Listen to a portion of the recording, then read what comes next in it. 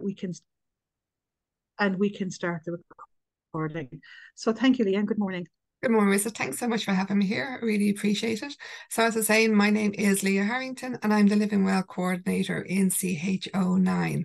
And I'm going to be talking to you today about our fantastic programme called Building Better Caregivers, which is a programme purely for caregivers. I'll just get my presentation there. Perfect. Everyone can see that okay, yeah? Brilliant. Yep. So I just love this picture because we have so many caregivers out there. They all come in different forms, whether you're a grandparent, friend, neighbour, family carer, you know, for a spouse or your best friend. So it's just to say this programme is open to all different types of carers. You don't have to be a primary carer, secondary carer. You could be someone that would be maybe looking in on a friend or a neighbour or anything like that. So it's just really nice to acknowledge all the different types of wonderful carers that we have out there. So a little bit about our Building Better programme, the structure. So it is evidence-based and is peer-led in format. So which means then that we have two trained leaders, one or both of whom are non-healthcare professionals and are currently or have been caregivers themselves for both the in-person and our virtual workshops. So building better caregivers is for those who is caring for a child, teenager, young adult, a parent, family member, a loved one, or friends. So classes are highly participatory, where mutual support and success is built on the participants' confidence in their ability to manage their caregiving tasks and to maintain a fulfilling life as well. And then back in 2019, due to COVID, we moved to online via WebEx, and now we're running all our programs on Zoom. So the Living Well, the Building Better Caregivers program is a free online program and it is delivered over 7 workshops. So our first workshop we call Session 0. So that's really to make sure that everyone can get online okay. If anyone's having IT issues, we can help out. We give a little brief overview of Zoom and like what features we use and that. And then secondly, then we just give a brief overview of the program itself. You know, all caregivers attend together and it is for adults who are over 18 and it's not suitable for anyone with significant intellectual impairment or with advanced dementia. And then there's a max of 18 people per face-to-face group or a max of 12 people online. So, and it's also lovely then for other carers to meet carers as well, because sometimes being a carer can be quite isolating and you might meet someone, so maybe for a year or 2 years, or it could be like a couple of months. So it's really nice to be able to meet other people like ourselves who would be carers. So the aim of our program then is learn skills that may lead to the stress reduction of the caregiver and their care partner. And it gives caregivers to manage their health as best they can, because often as caregivers, we often put ourselves last. We look after the person we're caring for rather than sort of also caring for ourselves, which is really, really important. It also aims to help you to control the symptoms and help them to live as well as possible sort of with their health condition. And that's either for the caregiver or the care person themselves. So what does it do? So it supports the development of enhancing self-advocacy.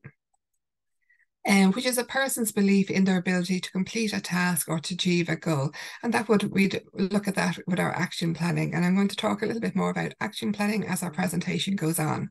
So it's improving health behaviours. So getting proper exercise, physical activity, healthy eating, nutritious food, and practicing good sleep hygiene, taking medications as prescribed, and working with your health providers. And it's also really important as caregivers as well, that we also sort of be able to get a little bit of exercise, that we do look after our own diet and that we do sort of get proper sleep time and everything like that. And it's not just our care partner that we're focusing on. So it's improving social engagement, so being engaged with others in your community, the ability to develop and maintain friendships, communication, creating boundaries in friendships and relationships, and having a supportive network of family and friends. And I know from past experience on our programs, having that supportive network of family and friends, some carers mightn't have that. So it's really good on this program that you meet some people along the way that develop friends. And as a couple of past participants have said, oh, I found my tribe, which I thought was really lovely. It also looks at reducing feeling of low mood, depression, and anxiety. So prioritizing sleep as is interconnected with our mental health. To stay active and go outside, daily exercise has been shown to help alleviate symptoms of anxiety, depression, and focus on healthy eating, practice relaxation, and understanding our emotions then as well. So this is just over the next 6 slides what we're going to be covering in each work and week when you attend the program. So the first activity would be an introduction to the workshop. Then we'd have our group introductions. We'd have thoughtful breathing, tools for improving fatigue. So then we'd have our break in between that, challenging care partner behaviors, introduction to our action plans, and then we'd have our closing. So action planning exercise is just really, really important, and it's something that we do each week throughout the 6 weeks.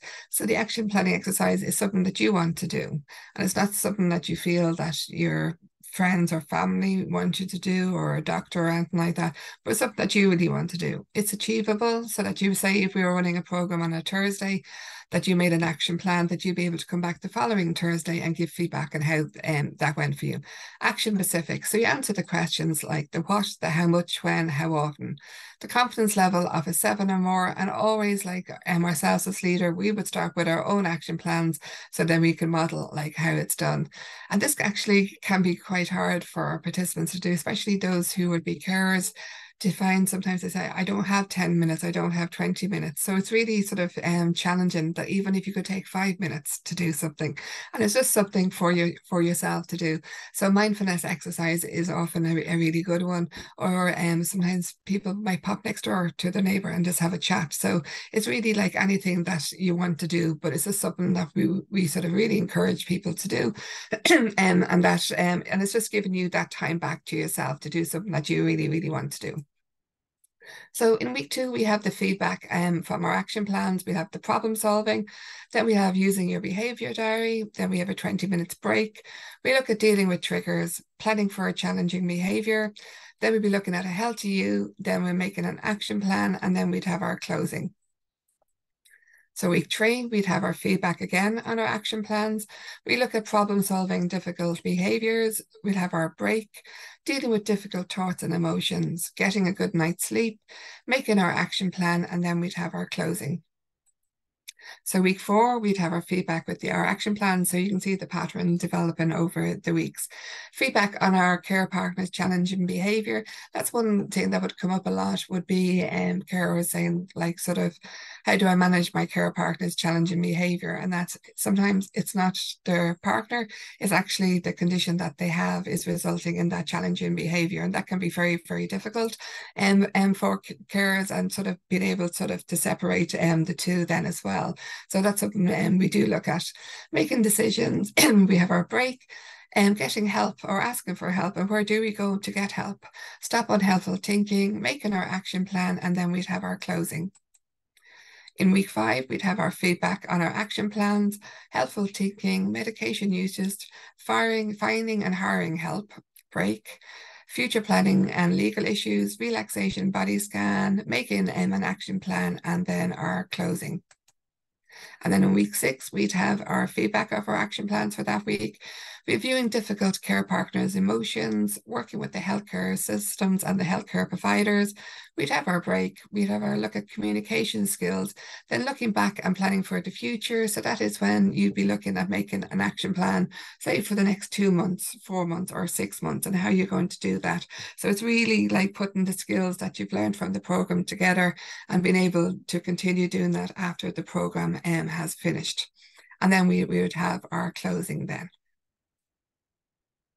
So the core skills would be making decisions, action planning, and our problem solving. So other techniques that we'd be talking about would be self-care methods to improve caregivers' health, skills that may lead to stress reduction for caregivers and their care partner, dealing with difficult emotions, managing different care partners' behaviour, planning for the future, finding resources, improving communication skills with family and friends, looking about family meetings, communicating with healthcare professionals and the healthcare system, and much more. And like the family meetings, I always remember one past participant was saying, you get a fabulous book when you do this program.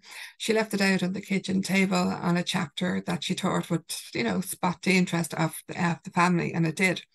So through that, then the family sat down that evening and they were able to tell her how they were feeling, their fears, their worries. And then she was able to say how she was sort of feeling, and then the communication skills she found during the program.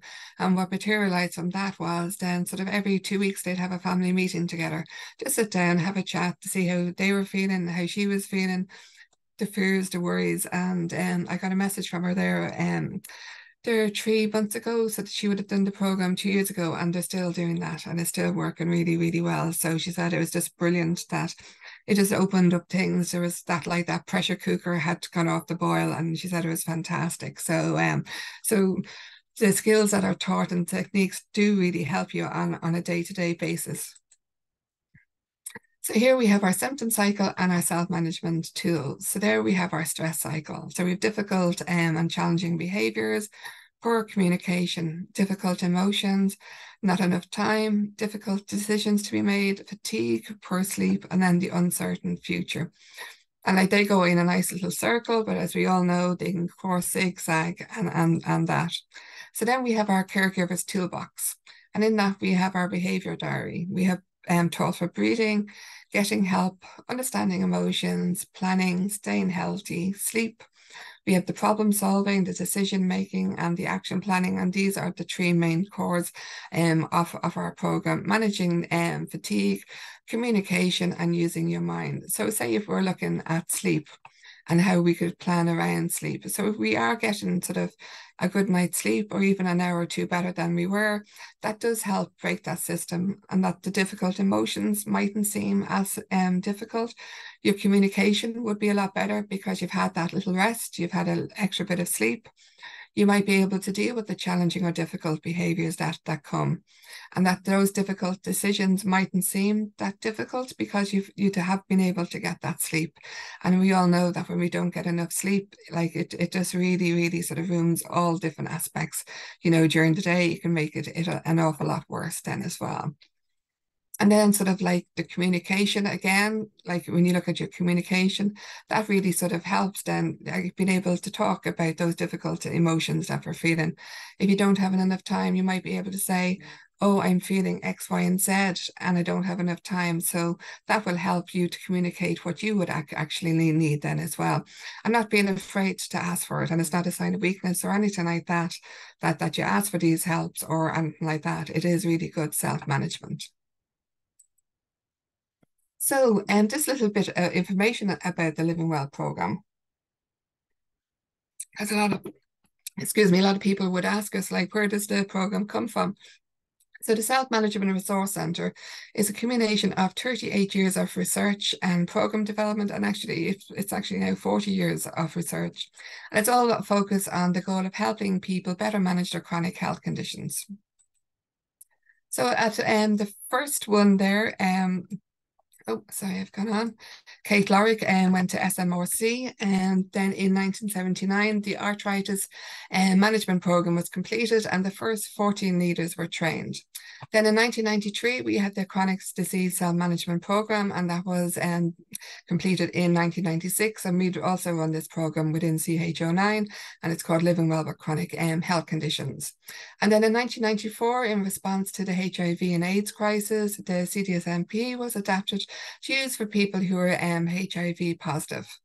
And then in 1995, Dr. Sandra Lefort in St. John's, Newfoundland, adapted the ASMP to use for people with chronic pain. And then in 2004, the diabetes self-management program was developed. And then in 2010, the Building Better Caregivers program was developed. And then just 3 weeks ago then as well, I've gotten updated slides on the program from the SMRC. So even though it was first introduced in 2010, they do actually sort of update their program. So because it is evidence-based, they feed back on the evidence that they have created so that they can update these programs. In 2012, we had the Cancer Thriving and Surviving was developed. In 2017, we had the Self-Management Resource Centre is created, and the Workplace Chronic Disease Self-Management Programme was developed. And then in 2020, due to COVID, we pivoted to the remote delivery. So we do run the Cancer Thriving Surviving Programme as well as the Living Well with Chronic Pain Programme too within CHO9. So just a little Living Well timeline. So as we're saying, in 1978, Stanford was developed. In 2005, we had 6 people from Ireland, from different organisations, go to Stanford, and they were trained to be leaders within the Living Well programme.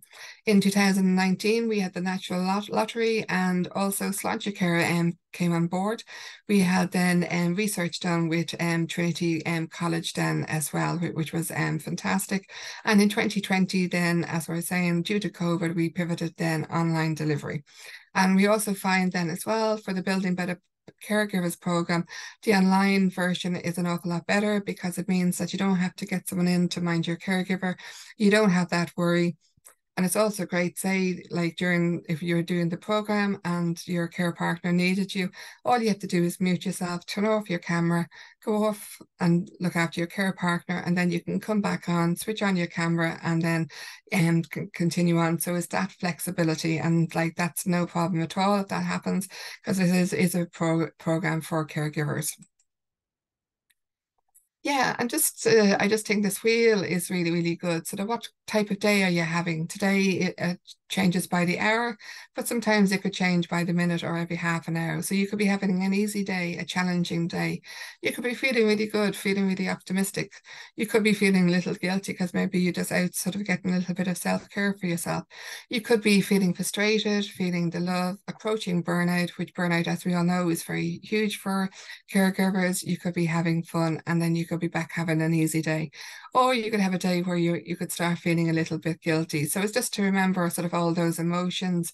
And I'm sure we've all experienced them at some time or another. And sometimes you could maybe experience them all in sort of one day, just depending on how your day is going. But I just think it's really good to know that you're not alone in feeling those feelings as well. And like you meet other carers as well who would be in very much the same boat as well.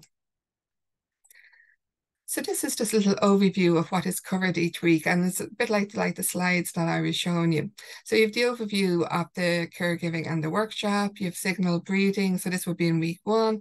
You'd have improving fatigue, challenging care partners' behaviours, and the action planning. And as you can see, the action planning goes straight across for those 6 weeks.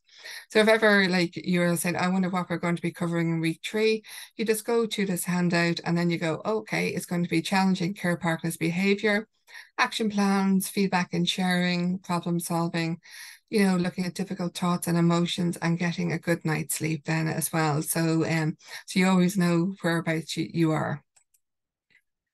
And this is called homework, but it's not homework because we don't check it or anything like that. This is just recommended breathing for each of the sessions. So each of the sessions, say we're in session 3, it sort of shows you about your behavioral diary, like what pages is that going to be in your book, looking at decision making, sort of what's that about, your action planning, about contacting your buddy, and then the optional reading then as well. So it's just to have there for you.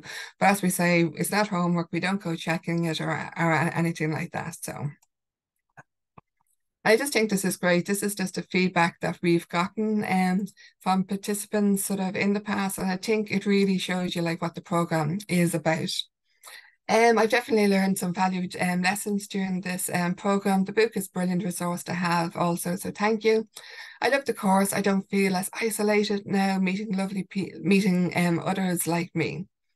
It covered lots of ground. The supporting documentation is fantastic. I really think I'm a better caregiver for having been through the process. Thank you so much for the wonderful course. As mentioned to you before, that the fact that it was made online made it so much more accessible for me, especially given the nature of our roles as carers beside COVID. I feel that it can be a barrier for some if they have to travel and to get someone else to cover for them to look after their care partner while taking part in the course. It would be my wish that this course would be made available to all caregivers. It was a fantastic experience and so worthwhile. I use my Thursday night attendance at these WebEx meetings as my quality time for me. And just to say that this program is available for all caregivers outside of Dublin then as well, because currently we're the only CHO9 area that's offering this program. So we are able to open it up because of that. The section on what would happen if I couldn't continue to provide care was one I hadn't thought about, so it was good that it came up for discussion on the course and at home. I definitely have learned some valued lessons and tools which has equipped me to be a better caregiver. The book is a brilliant resource to have also, thank you. I thoroughly enjoyed the course and I'm very glad I did it. It was very informative and very thought-provoking, and it made me look at myself and to check, was I looking after me, which again is just really, really important. It has given me many tools to use at home and at work, as well as being able to share my knowledge with colleagues. It has also helped me in managing my stress and time in these giving times, but thankfully things are starting to look up. It gave me the tools to navigate the tough days when I had unhelpful thoughts or when my care partner's behaviour is frustrating me. I got good ideas for relaxation, staying healthy and exercise, which is also good for my well-being and mental health. So there's some endorsements about the programme then as well. So this course targets the skills that keep our caregivers safe, effective and being able to take care of themselves. It takes the isolation out of which can be very a lonely role and encourages them to learn from each other. I cannot recommend it highly enough. And that's from Dr. Jennifer Winson-Oralic, who's Principal Clinical Psychologist in Beaumont Hospital. And she's also a leader on this programme as well. I'm absolutely delighted to support this programme in every way possible. I have a great confidence when I recommend this programme to patients or colleagues, which is enhanced by your personal touch and the support you offer for people referred. You're a fantastic advocate for this programme, so that would be directed at the Living Well team. So that was from Dr. Siobhan McHale, who is the consultant liaison psychiatrist in Beaumont Hospital as well. So just to say that our next programme date is going to be happening on February the 7th in 2024 to March 20th, and that's going to be on from 7 to 9:30 for the 7 weeks, and that's on Zoom. And if you have any questions or you want to register, there's my details there, but Marissa will be able to send them on to you. And we already have 1 or 2 people booking a place for that programme sort of already. So this is where I turn off my slides, and if you have any questions or anything like that, please feel free to ask. I hope it wasn't too slide heavy or anything like that, but it's just nice to see sort of slides and more sort of information and that. And I hope I didn't bore you all too much either, so.